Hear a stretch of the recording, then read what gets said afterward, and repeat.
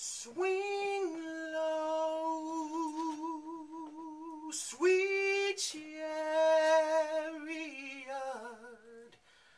coming for to carry me home.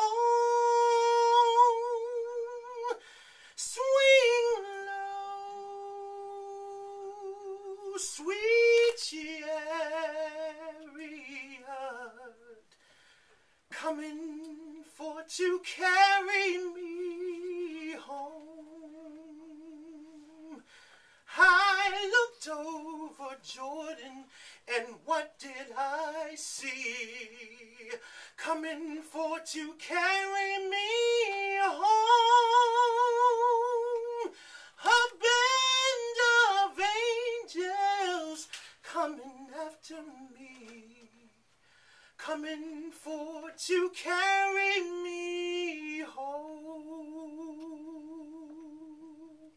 If you get there before I do, coming for to carry me home.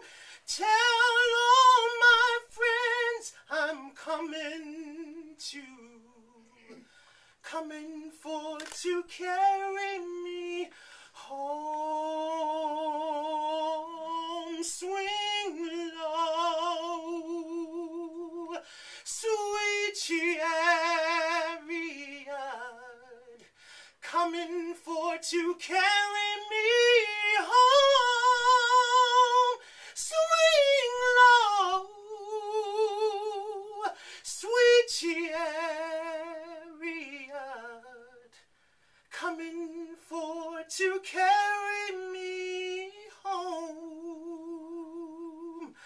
I'm sometimes up and sometimes down, coming for to carry me home.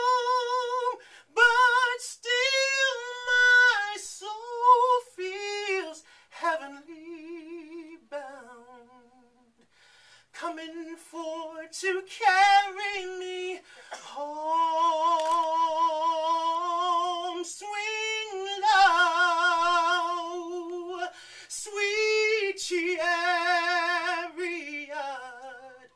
coming for to carry me home.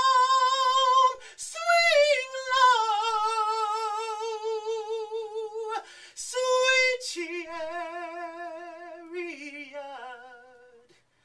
coming for to carry me home.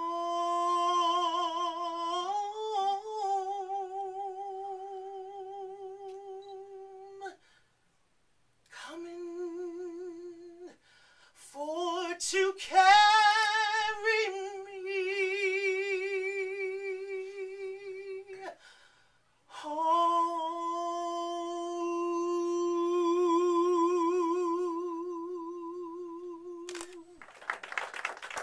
I can't think of a better tribute to our friend Pat.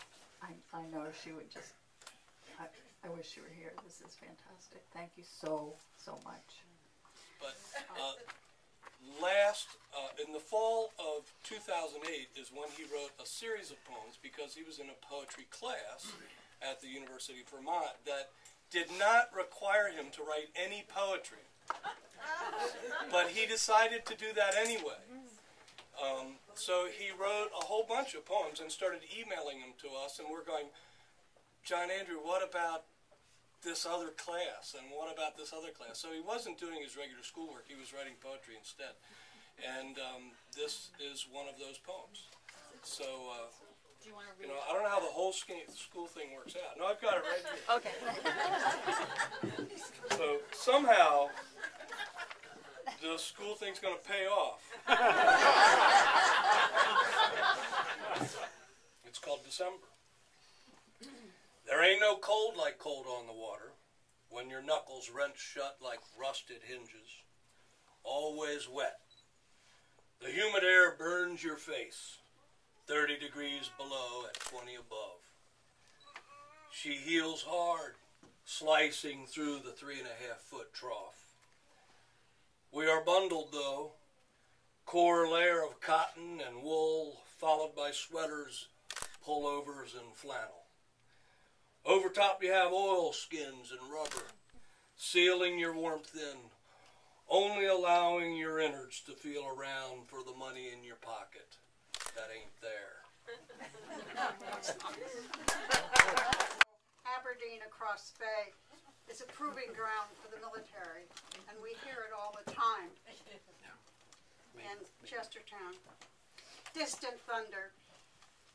Across the placid creek, pre-dawn to past dusk, dull thuds of death resound from the distant woods, mingle with explosions from Aberdeen across the bay.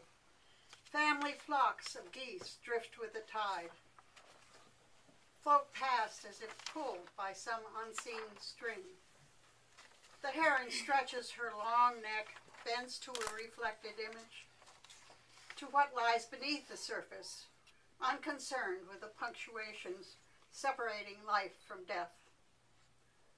The town tabloid tallies how many birds may be killed, bagged daily. 2 hen mallards, 1 pintail, 2 wood ducks, 1 redhead, 1 fulvous tree duck, 1 mottle duck, 1 canvasback, 1 black.